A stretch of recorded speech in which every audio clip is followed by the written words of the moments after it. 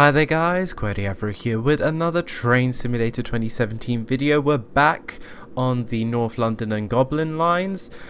Today I'm doing a two-parter scenario, so this will be in two videos. This first part we're going to be doing, well, as you know, I did a video already on the 172 on the old Gospel Oak to Barking section, but obviously there is that new section between Wilson Junction and Clapham Junction that opens up the West London line part of the actual kind of route, which is really cool for the London Overground network. This two-part scenario is done by Granawell, a very well-known person that does scenarios on the workshop, and this two-part I really wanted to do. This first part in this video today, I think it's about 20 minutes long, and then the next one will be, I think, about maybe an hour long or whatnot. But in this first video, we're going to be driving from we're currently, I do believe, we're at Wembley sidings. This is like somewhere just near maybe Wembley Central. As you can see the Wembley Stadium arch there. And I think this is kind of maybe somewhere near the Royal Mail depot as well, possibly. Well, probably we might even pass it, I don't know. We have some 6.6s there just past it, which is pretty cool, even though they go into the sidings. We're going to be driving from the Wembley sidings here where we are to Clapham Junction, and then in the second part, which will be another video, we'll do in the whole West London line route, which is basically, and the North London line technically, together from Clapham Junction to Stratford, and doing the whole kind of thing from Clapham Junction, which I think is going to be really cool. And today we're obviously going to be seeing the part from Wilson Junction to oh cool, some 350s, I like that. Anyway, let's get going while I'm describing stuff and whatnot. So we're gonna today we're gonna check out the kind of section between Wilson Junction and Clapham Junction, as we kind of almost shunt and shuttle the train to Clapham Junction to start our service, which is really cool. The shoutouts, by the way, go to Jonathan Lawrence and darkviper 33. That's again Jonathan Lawrence and darkviper 33. The links and stuff will be down below. If you would like a shoutout, use the QWERTEE forums link down below, where you can request a shout, request like a video of what scenario or something I want that I should do, as well as put forward questions for the Q&A series. Have the AP 377, 376, 375 sound pack, of course. Gotta have that. I loaded up the scenario first time, and literally it was the stock sounds, and I was just I was really sad. But then I reloaded it back in with the sounds. So we're currently, as I said, just outside the Wembley sidings or whatnot, which we just look at some 350s while we go through. That's fine. Need to slow down a bit here. So we're the kind of Wembley part and whatnot, and I think I don't know actually where this is. This should be, I think this is just after Stonebridge Park. I should know this. I live around here, but I've never seen this kind of shunting. Oh, this is the. You know what this is? I think this is where the Southern trains, you know where the Southern trains go up to Milton Keynes. This is where they turn over and then go onto the West London line. So that's where I think we're headed, essentially. Which is pretty cool. We're driving a 5-car class 378, the kind of norm of London Overground. This is obviously the dual voltage one. The on the East London line, it's just purely third rail shoe gear, no pantographs. Coming up the Willesden relief up. Yeah, so this is basically the switchover point where the Southern 377s, the 5-car Southern 377s, actually swap around and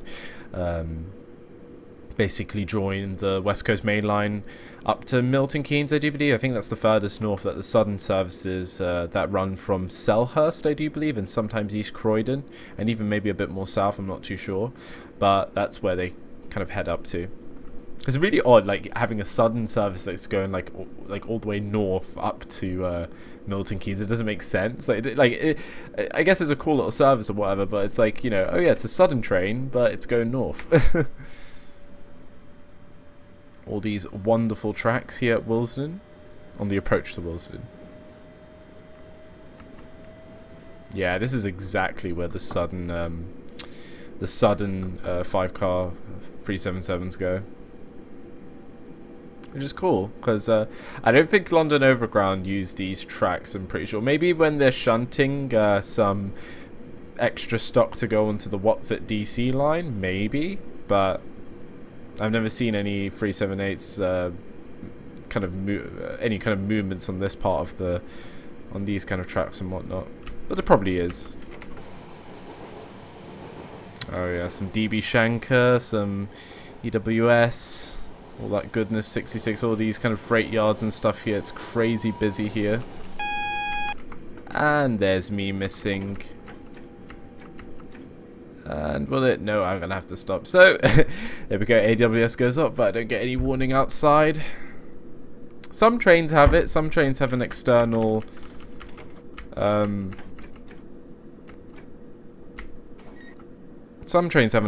warning system, but obviously this one doesn't, so I'm gonna have to be vigilant for that. Annoyingly, but hey.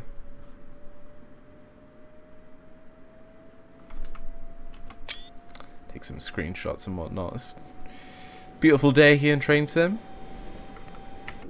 Driving an alright train. Not one of my favourites, but like, you know, it's a decent train. Does the job, these Electra Stars. But they are a bit whiny, aren't they? Alright, stopping, and I think we are now at Wilson Junction. Yeah, there we go. Flying on the underpass here. Very nice. Yeah, this is exactly where the sudden 377s go.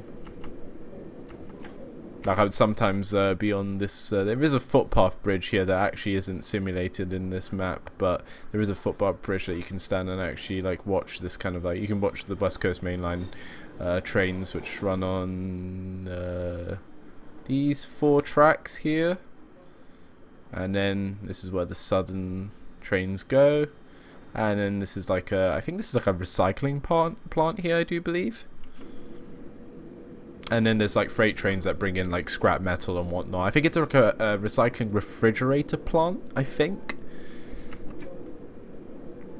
And also here's like Car Giant as well.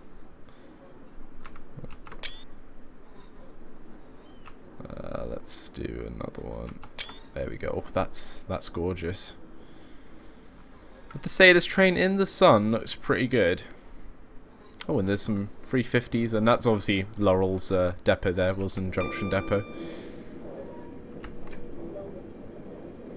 But we now are going to soon connect up to the West London line, and then I think we're now in this section between Wilson Junction and Shepherd's Bush, and between there we actually have to change from pantograph to shoe gear, which would be interesting. I think I've seen drivers actually, well, on this part of the stretch they keep the train moving, I think.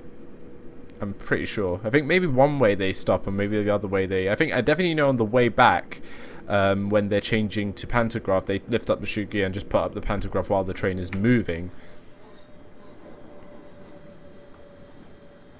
Oh, that's cool. And that's obviously the way that the normal London Overground trains would go into Wilson Junction. But we are special today. Going over the Union Canal, I do believe, and then over the GWR, Great Western Main Lines. And then these are now like Hitachi depots. Used to be the Eurostar depots, but now they're the Hitachi ones. And this is where like you would get Eurostar trains actually coming. They would actually ride along the West London lines and like go through Kensington Olympia and whatnot, and actually go. This was actually their siding that they would actually go in and go into the depot and whatnot. Which is kind of cool. Some cool stuff to know. Now this is basically, you can see here we've gotten the third rail, so this is the area that will do the power change. Now I'm not sure how we do this on a running train, so I'm gonna guess we keep it in like we have no power or brake, then we put it into neutral, And then we shall lower the pantograph.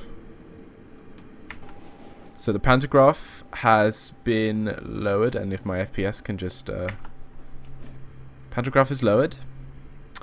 And now we do shoe down. Where's shoe down? There we go. And I think set max speed to 25 and press Y on the keyboard to complete power. Really? Y. Oh, there we go. No, that went to overhead. What the hell?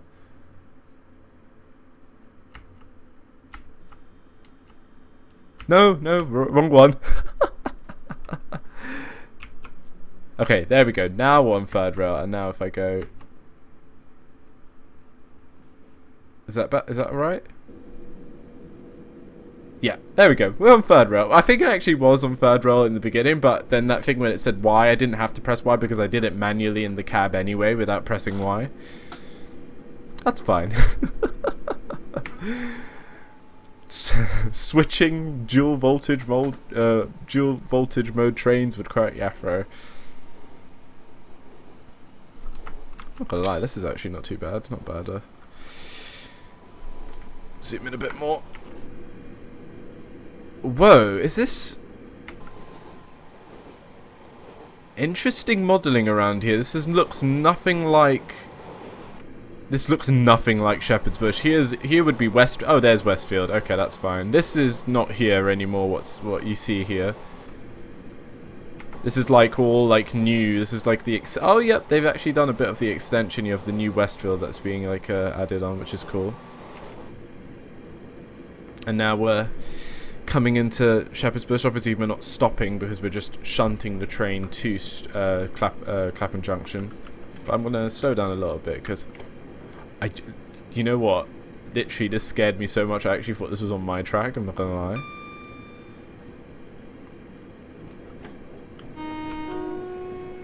Past Shepherd's Bush station. As we continue forward.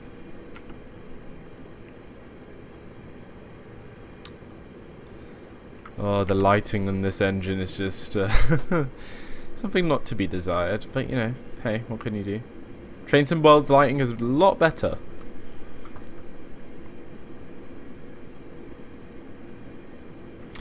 Now, oh yes, Kensington Olympia. Once upon a time I actually used to live around here. What is this? Oh, it's a 6-6 that's in the middle platform. This middle platform's kind of used for freight and whatnot going through if it doesn't want to disturb passenger service and whatnot, which is cool. And then this is actually one of the stations like when Eurostar used to be terminating at London Waterloo, when I actually saw Eurostar pass through here on the middle platform. Very cool indeed. And then obviously District line on the right here. Only on weekends and public holidays that it runs, I think.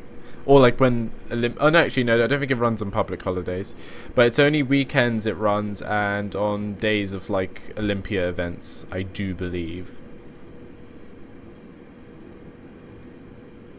But it's really good that this portion of the line now is on the route. Whoa, that's pretty frequent there. Literally, there was a sudden train at Shepherd's Bush. They're not that frequent. But hey, you know, maybe sudden. Oh, whoa. Oh, wow. Oh, these are interesting assets. I'm guessing this is the Olympia, which is not modelled. What the hell? Okay. Interesting.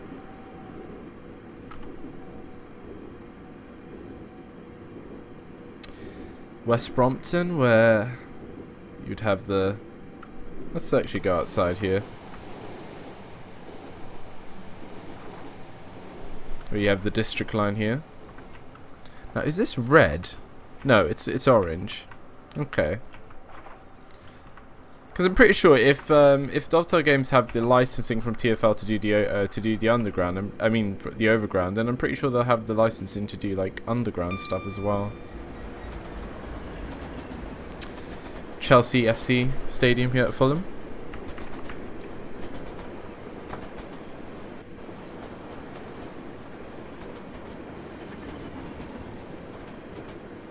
It was a shame that that Olympia part wasn't modelled properly, because that's really cool when you go underneath it. You're pretty much going underneath the whole Olympia... no, it's the Earls Court thing, exhibition centre thing. No, not the Olympia. Olympia is at Olympia. But it's really cool. It's like you go underneath, you can see the, like some of the car parks and stuff to the left. The newest station on the West London line, Imperial Wharf, pretty much serves up these. There's some pretty fancy flats here, I'm not gonna lie.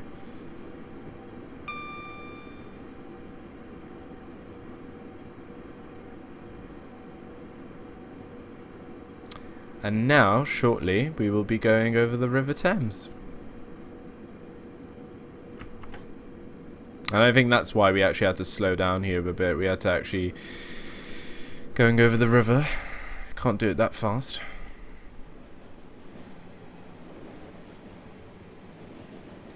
Oh yes. And here is Imperial Wharf Pier.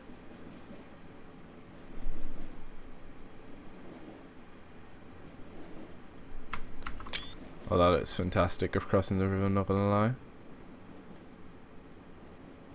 And the river turns black just west of here. But now, this should be pretty much familiar territory, because I do believe this part of the line is modelled somewhat to some points about here. Is where obviously where some scenarios start off in this kind of point where they want to do like some sudden scenarios that go down to Selhurst and East Croydon and start from this point to simulate the services that come from Milton Keynes. So now you can actually do a service all the way up to where we started with the Wembley siding. So I think there is a scenario that I might actually look into doing in the future at some point, which actually does a kind of sudden 3775 car from Clapham Junction to up there to Wembley.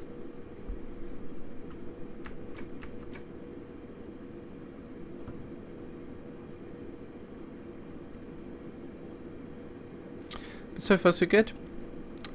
Part 2 should be the fun part, where we're driving all the way from Clapham Junction all the way up to Stratford, and that'll be a nice lengthy stopping service, and I hope you guys will be hope you'll enjoy that. Because I haven't actually done a video on the... Oh wow, that pantograph is sticking up high, isn't it? I haven't actually done a video on the North London lines in quite some time, so it'll be a nice refresher to do, especially because we will be starting from a different destination instead of starting from Richmond.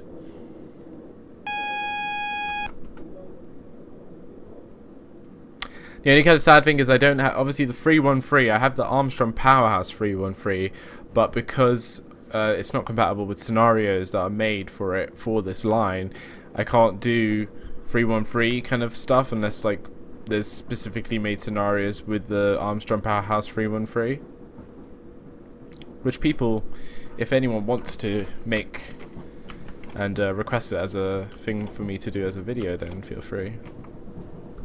That is denied, so I'm just going to stop here. That's fine. Ah, there we go. Look at that. Even though that's not right, I don't think pantographed 378s go on the East London line, but whatever. But we're here, back in busy Clapham Junction. All the Southwest trains in sudden action. No longer Southwest trains from August, but hey. But we have the East London line to react to, which is pretty cool. Oh, thank you. Got the green light to get into the station.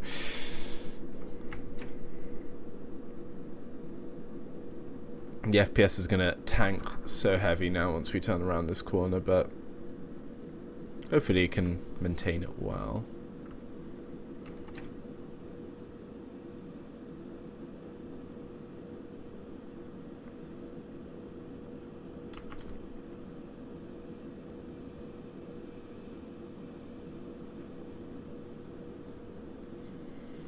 It's always fun as well when you're departing Clapham Junction, when you have an East London line and a West London line departing at the same time. It's really cool.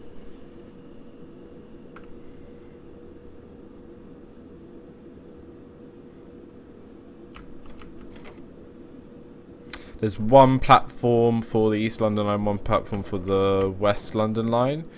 But there is a platform on the very, very right which is not used, but I thought that they will open that one up to kind of like increase capacity for like the West London line, and even maybe as well like maybe put like, say, yeah, here there is this platform here to the right which isn't used and it's just overgrown. It would have been cool if they maybe updated that platform, opened it up, put that for the West London line, and then use this current one for the East London line, because I guess the East London line has more trains than the West London line per hour, so I guess it would help with the turnaround, but obviously that's something they didn't want to do. So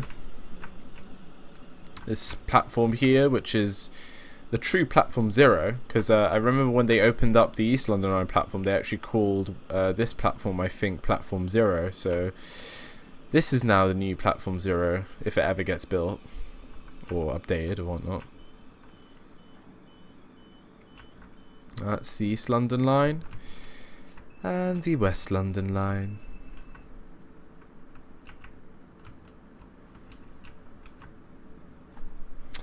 As we nicely, there we go. Oh, perfect. All good here. Do one final little snapshot there.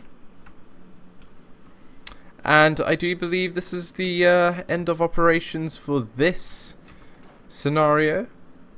This is part 1 of our journey. We had to shunt the train to Clapham Junction. The next part, which would be the nice lengthy video with the stopping service from here, Clapham Junction, all the way to Stratford on the North London line, which I hope you guys will be able to join me whenever I do that. I promise that that one will be done soon.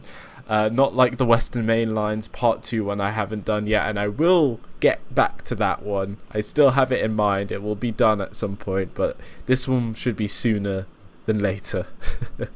Well driven. In part 2 you'll take this train to Stratford as the 2L54 departing at 6:45. Yes. Hope you enjoyed that one, guys. Kind of just like a nice little like run, shunting kind of run to Clapham Junction. Nothing too, there's no stopping or anything in this one. So I hope you enjoy that little kind of beginner tour there of the West London line. But then we'll see it later on once we stop at each station in the next part 2 scenario. I'll leave the scenario link for this part 1 down below, and then the part 2 one will be down below in the video once I do that. The shoutouts for this video again go to Jonathan Lawrence and darkviper 33. That's again Jonathan Lawrence and darkviper 33. Their links and stuff be down below. Show them some love. I will see you guys in the next video. Take care and have a lovely day. We ain't never giving up 'cause